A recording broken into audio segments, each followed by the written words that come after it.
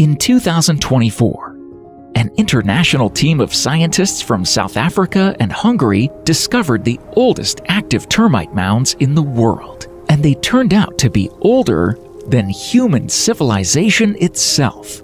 That is, older than civilization as we know it, with agriculture, crafts, and writing.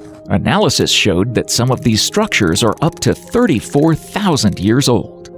That's older than the iconic cave paintings in Europe, and even older than the last glacial maximum, when vast ice sheets covered much of the northern hemisphere, explained lead researcher of the study, Michelle Francis. The termite mounds found in South Africa are almost 9 times older than the previous record holders from Brazil.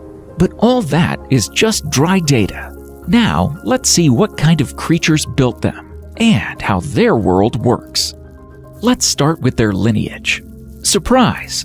Termites aren't related to ants at all, not even distant cousins. Yes, that sounds strange, given how much they resemble one another. In fact, their closest living relatives are wood roaches of the Cryptocercus genus.